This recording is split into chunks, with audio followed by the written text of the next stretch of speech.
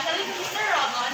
I'm Valerie, JOYCE, CATADMAN, and I am assigned to elaborate my answer on number 3 for this performance task. As you can see here, we have a systematic non-linear equation.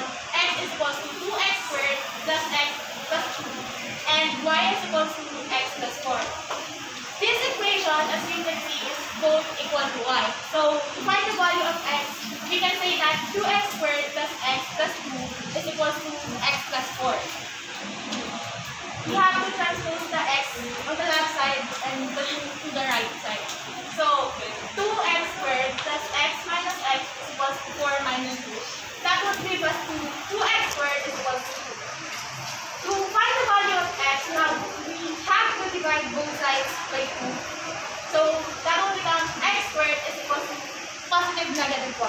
To find the value of x, we have to find the square root of 1 and negative square root of 1. And the answer for that is x is equal to 1 and x is equal to negative 1.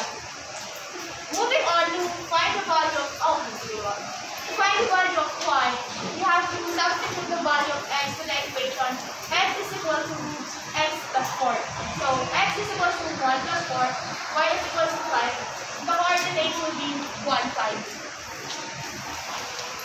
Again, x is equal to negative 1, and we're going to substitute again to the equation. X is equal to x plus 4. That will be y is equal to negative 1 plus 4. Y is equal to 3.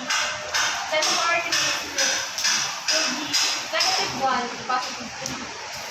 This is how the equation would look like in a graph.